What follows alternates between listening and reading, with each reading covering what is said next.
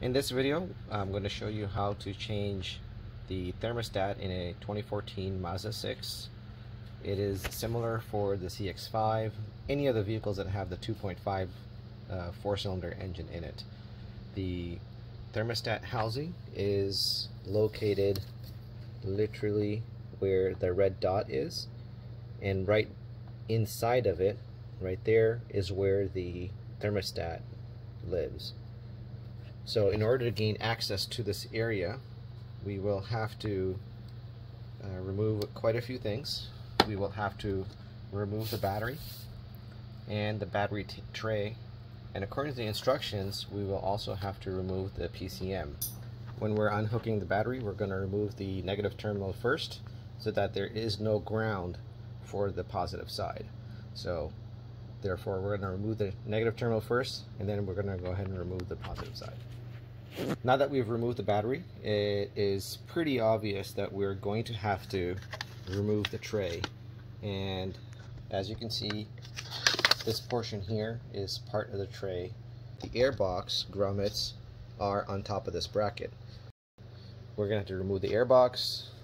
We're going to have to unhook the PCM and then the bolts associated with it, remove them out of the way, and that is how we're going to have access to the housing for the thermostat right behind that plastic container.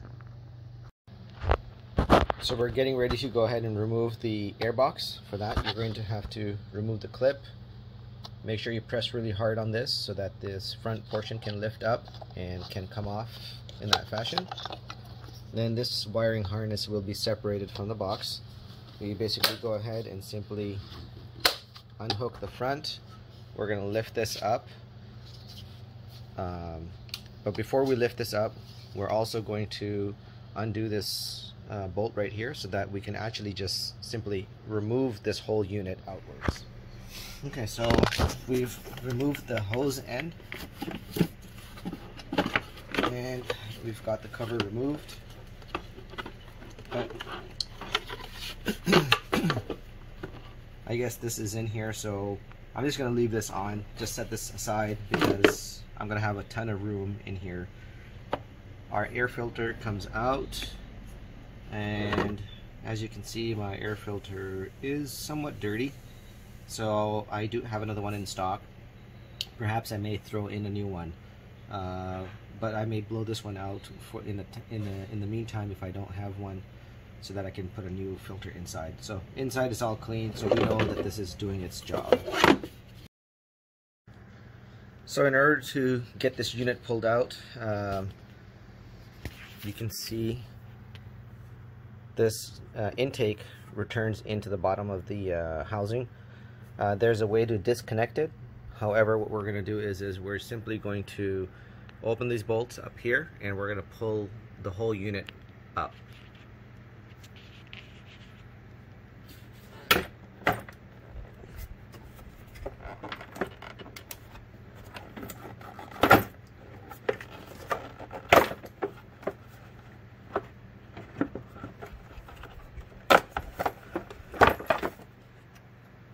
And with that, the unit is out. The next thing here is to remove the top plate that covers the PCM connectors. So just like that,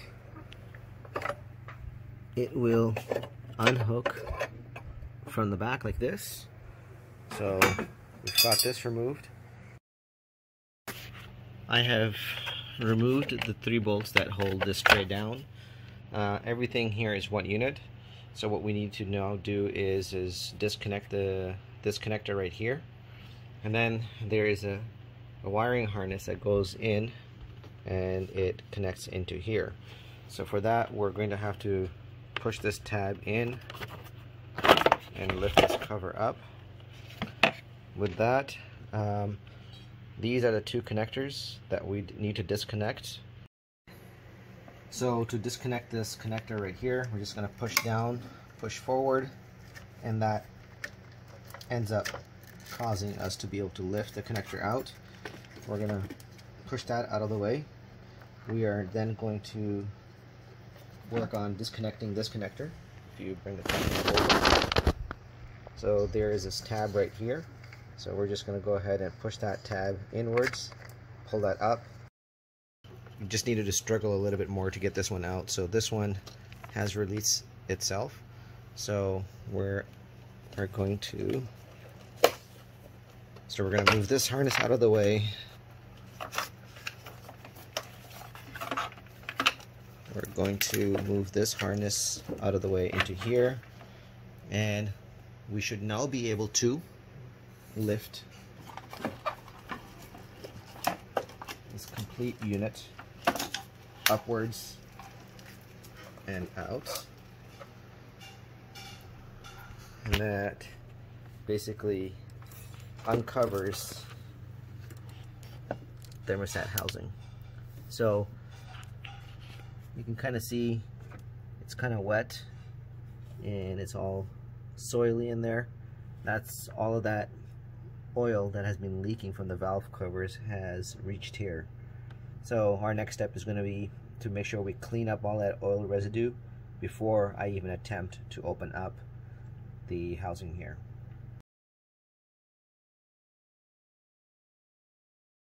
In order to drain the coolant from the radiator, we're going to have to jack up the vehicle 6 inches. Because of the low profile of the vehicle, the added height is needed to be able to slide in a drain pan and to be able to access the port where we're going to be use to remove the coolant from. Please note that your body at no time should be underneath the vehicle. If you are going to put your head or your shoulders or whatever underneath the vehicle, then you need to jack up the car enough so that you are installing jack stands. And if you click in the link in the upper right hand corner, that video will show you how to jack up the vehicle and to locate and install the jack stands so that you can safely work underneath the vehicle. In order to drain the radiator, we're going to have to open up this viewport so that we can get to the drain plug on the bottom of the radiator.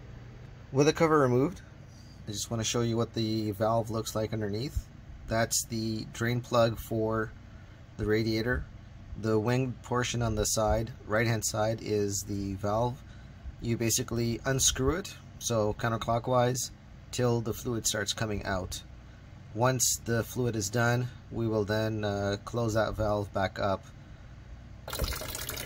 We now have the coolant coming out. We will wait for it to drain completely, then close the valve.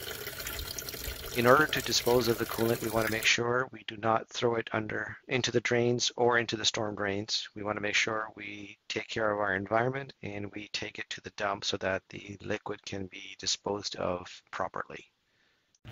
In the process of removing some of the coolant, or as much of the coolant as I can from the system, we've for the most part drained the block because we had the water pump removed.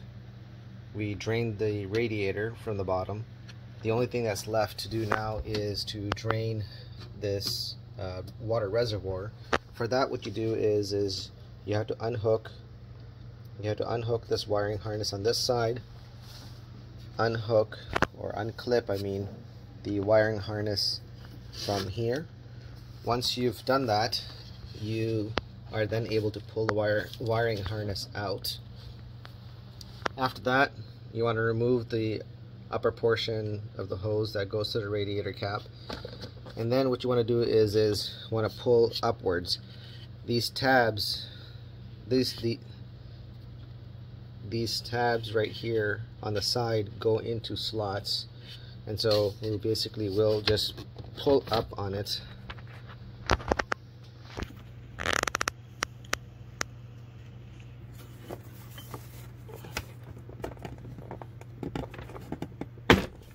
Just like that, and then we do the same thing on the other side.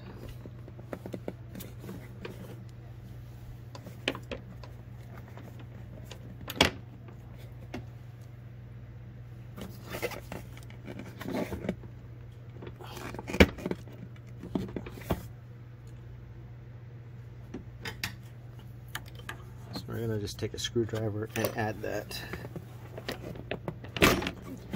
Alright, so now that's freed up the water bottle right here. And we can now go ahead and dump this fluid out and replace it with fresh fluid.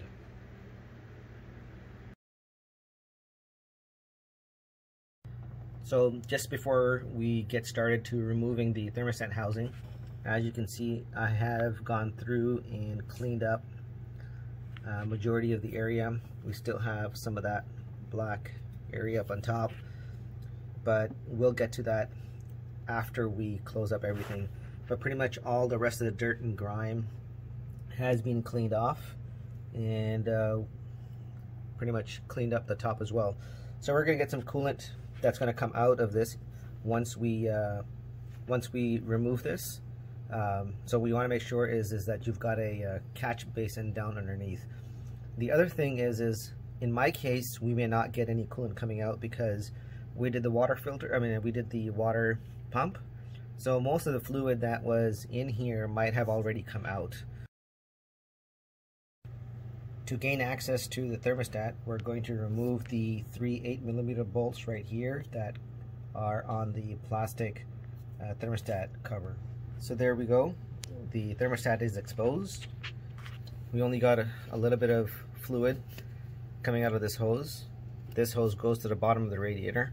So let's see if we get some fluid coming out of here.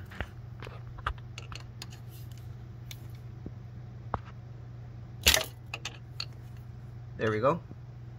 That's been removed, and as you can see, there wasn't much fluid.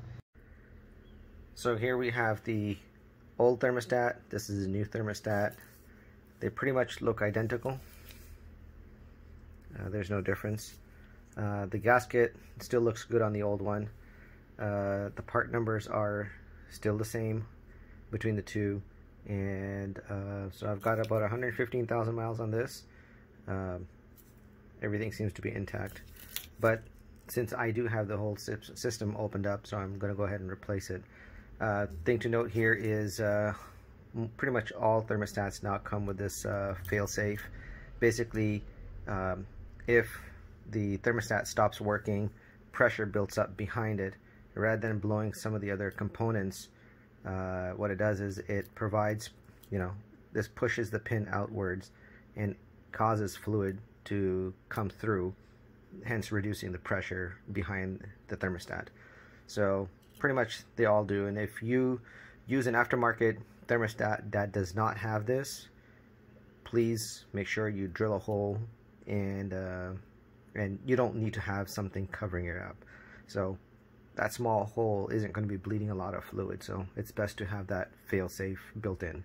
So if you get a water thermostat for your system that does not have that, you can go ahead and put a small hole through the flange and everything should be good. Okay, so we're installing the new thermostat, and the new thermostat has a nib on it, and as you can see, there is a groove up on top.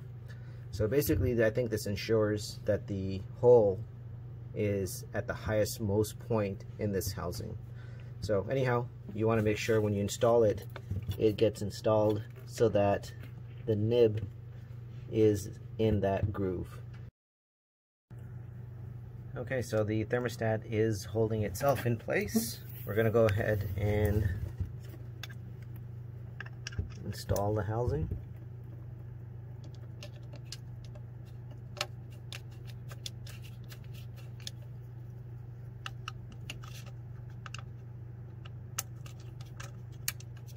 You might have noticed that in this case we did not have a gasket between the cover and the housing itself, and that's because the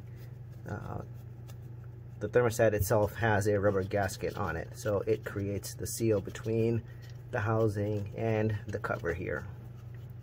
Alright, so once we get these bolts tied in, we're going to go ahead and torque them. The torque requirements are anywhere from 71 to 97 inch pounds, and so we're gonna, I think, aim for like 90 maybe, and then torque them in.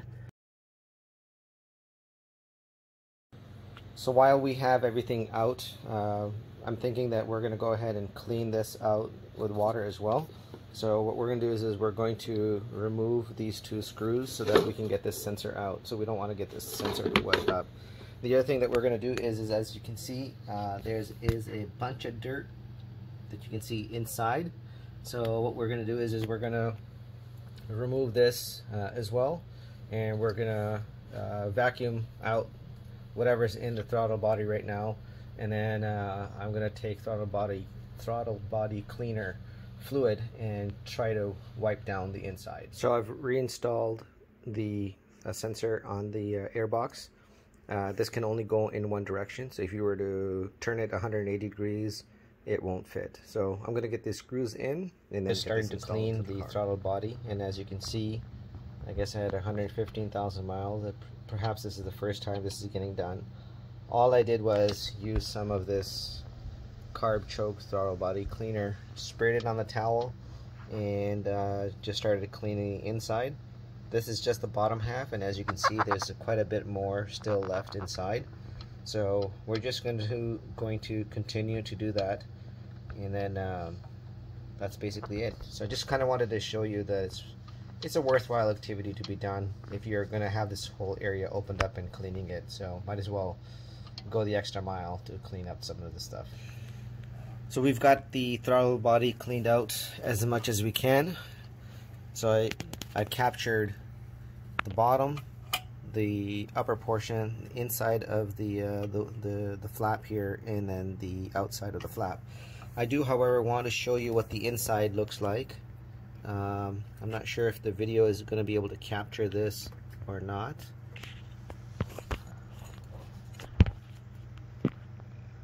You can see it's kind of shiny inside, and that's because there is a lot of oil. So basically, we'll talk more about this in a separate video. I may end up adding an oil can. Basically, it'll remove the oil from the air that's being recirculated back into the throttle body from the crankshaft, from the crankcase.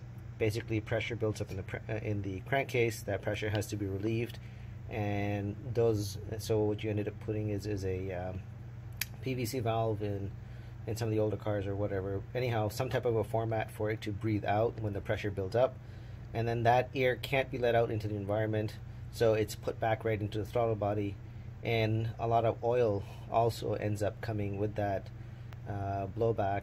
And so what ends up happening is you end up getting oil in your throttle bodies, and then into your intake valves and so on and so forth. So one of the ways to filter out that oil is to basically add an oil can in that line from the engine to the air to the throttle body.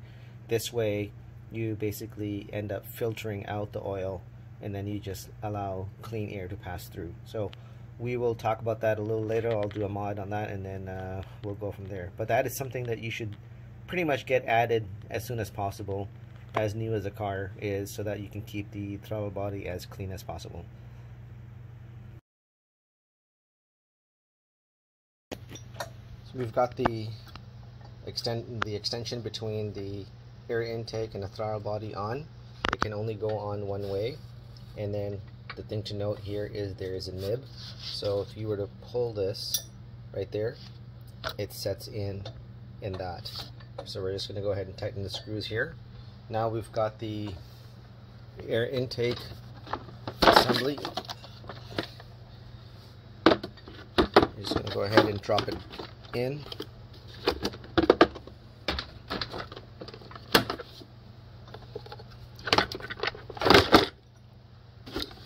Basically, this should marry up with the holes up here, and then here it should simply drop in to the front, into the pins that are sticking out from the base of this. So that's in. We've got another one of these grommets here, and then that's basically it. So now we're going to go ahead and install the two bolts up here, and the air intake assembly is ready. For the next part, we have routed our wires properly. We've got these bolts done. So we're going to go ahead and drop these connections in. So those are pushed in, they're secure. Our next thing would be to go and install the connector to the PCM. You want to make sure you get it down straight, and then you pull on the lever which locks it in place. So this connection is made. So we've got the airbox cover in, we've got the electronic connection made here, the wire harness is plugged in here, we've got this pipe installed, we've got the 2 screws here tightened, so everything is in place. We've got this hose reattached, we got this housing back on unit on here. I had originally bent this plate out, so I had to get that bent back because it's got a connector that goes down, so it's got to be in its right location. We've got the cover plate to the PCM connectors back on so that these cannot be tampered with. We're now left with just simply installing the battery. Looking at our battery, we definitely have a leak. We don't want to reinstall this without cleaning, so what we're going to do is we're going to vacuum up this garbage, and then we're going to wipe this the faces down, and then clean up this connector right here, because we don't want any of this stuff, because this is just causing corrosion. And that's basically it. These are supposed to be non-serviceable batteries, but what can we do? I think we may have to go and get this thing turned in just because it's leaking quite a bit. So we've got the battery in place, we've cleaned everything up, removed all of the oxidation that was there. The battery's still good, so what we're going to do is later on I'll show you how to refill your battery with the correct fluid. That'll be for another video, but we did go ahead and make the connectors. I do like to apply a dielectric tape, a paste on here. It helps with preventing corrosion happening due to the moisture that's in the air. So apply a little bit of it, coat the terminal, and then make the connection. Likewise on this side. You can see some of that stuff sticking out from the top. So that helps prevent corrosion from starting. So what we're going to also do is we're going to go ahead and coat the terminal itself as well, so that no corrosion starts happening over there due to that moisture.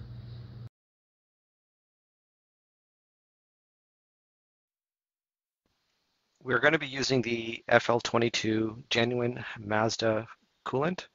The reason we're going to do this is because we do have some coolant that is still left in the system. We did remove the water pump, so we got most of the coolant out of the block. I'm pretty sure there are some jackets in there that still have some coolant. We did drain out the coolant from the radiator, and it definitely emptied out the hoses. So we've got most of the coolant out, but not all of it.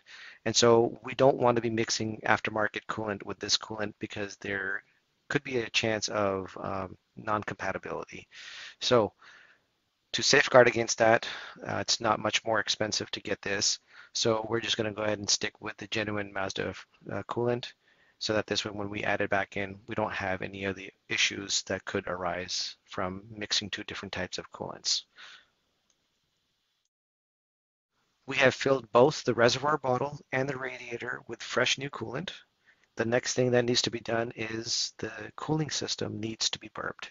In other words, we need to be able to remove all of the air pockets that are in the system so that the coolant can flow properly.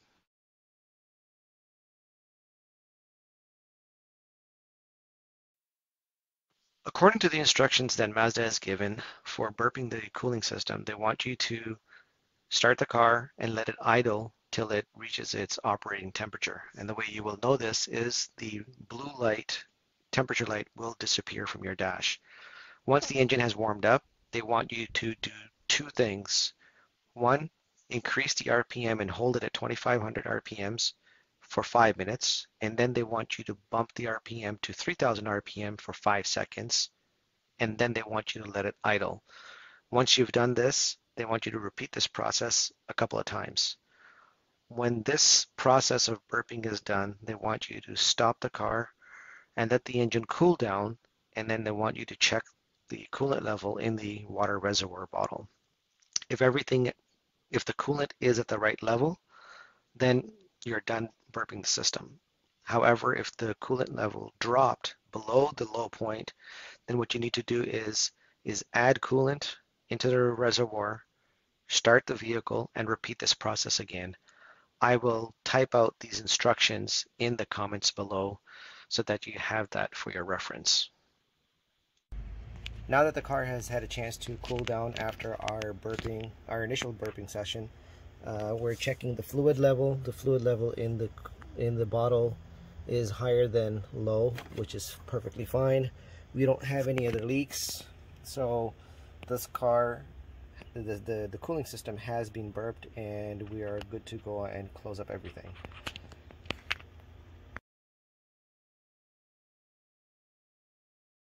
Thank you for watching the video. I hope that this has been helpful to show how this can be done. Please ask your questions down below. I'll do my best to answer them in a timely fashion. And please help me out by liking, sharing, and subscribing to the channel. Thank you.